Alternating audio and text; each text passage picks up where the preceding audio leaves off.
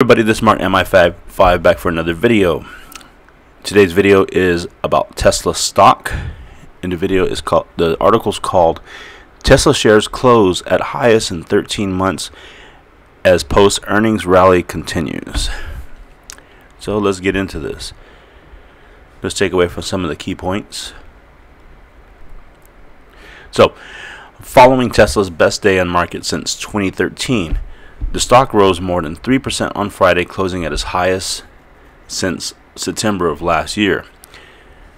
The two-day pop comes after the company reported better than expected earnings, and CEO Elon Musk offered an optimistic projection for 2025. Tesla shares are still 34% below their 2021 record, so they haven't broken into new territory yet. A day after the sharpest rally since 2013, Tesla stock on Friday closed at its highest in more than a year, as investors and analysts continue to applaud the electric vehicle company's third quarter results. Tesla shares rose 3.4% on Friday to $269.23, its highest finish since September 2023. My bad. With those 2 days of gains, the stock erased its loss for the year and is now up 8.4% in 2024, still trailing the Nasdaq's 23% increase. Analysts at the Piper Sandler were the latest to bolster their price for the target following Wednesday's earnings report. The firm, which already had a buy rating on the stock, said it was increasing in its 12-month stock prediction to $315 from $310 to reflect higher deliveries and higher margins. That's not a bad projection. Tesla shares on Thursday soared 22%, and their second best performance since the company's IPO in 2010. That came after Tesla reported revenue of $25.18 billion, which just missed analyst expectations of $25.37 billion, but was up 8% compared to the year earlier. Tesla reported earnings per share of 72 cents adjusted, topping the average analyst estimate of 58 cents. Tesla's profit margins were boosted by $739 million in revenue for environmental regulatory credits, which J.P. Morgan Chase analysts noted in a report were a potentially unsustainable driver of earnings and cash flow. Results were also boosted by $326 million in revenue from FSD, the company's full self-driving supervised system.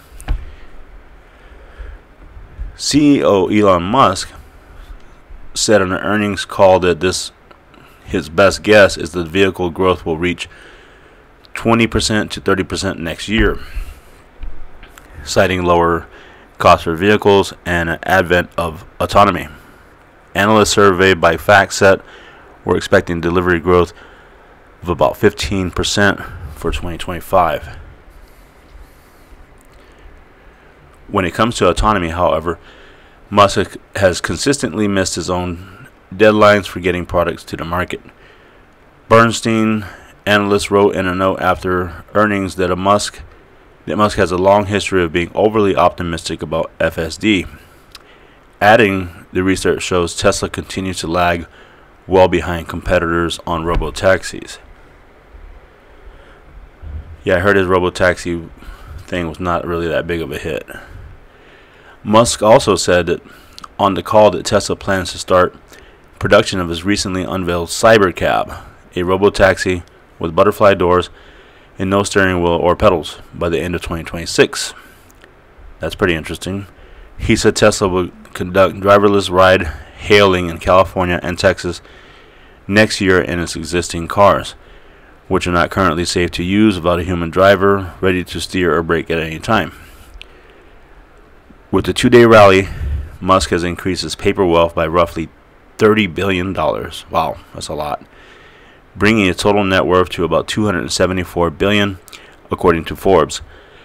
That puts him more than $60 billion ahead of the world's second richest person, Oracle founder Larry Ellison, who is a former Tesla board member and a good friend of Musk. Still, Tesla stock remains 34% below its all-time high reached in 2021. The company had a brutal first quarter of 2024, with year-over-year deliveries falling and consumers flocking to EVs from a host of competitors. One of them probably being NIO, the other probably being XPeng, the other probably being Li Auto. The competitive risks remain. In China, companies such as BYD, Geely, along with a new generation of automakers, like I just said, such as Li Auto and NIO, have been ramping up sales.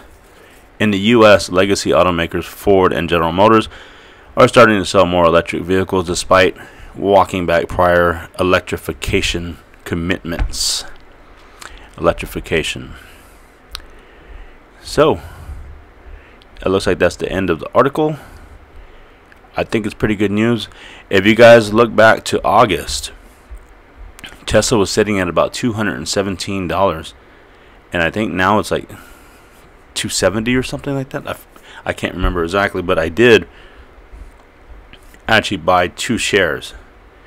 Now I bought kind of high because I think it's still going to continue to climb, but I'm not going to hold them like forever. I want to see. I'm expecting a pullback. A little bit of a bull run rally, and then I think it's going to have another pullback. And before it has that pullback, I'm going to sell them and wait to see how far of a pullback that we're going to have on Tesla.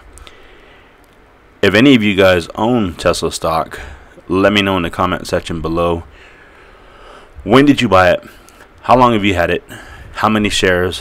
What's your average cost? If you guys, obviously if you own NIO or any of the Chinese EVs, let me know about that as well, because I know you guys are big NIO fans, and I gotta say I am too. If not for NIO, I mean, it really helped me get wealthy. So I don't know if we're gonna see it the same kind of a bull run NIO had before this time around, but we're just gonna have to cross our fingers and see what happens. So that's it for this particular video. Make sure you guys like, comment, subscribe, click that notification bell so you'll be notified of my daily uploads. Not only do I do stock news such as Tesla and NIO, I also show you guys how to make money trading, starting a small side business, and many other things as well that I want to teach you guys. So pretty much everything entrepreneurial. So that's what you can expect from my channel. Thank you so much for watching, and we'll see you in the next one.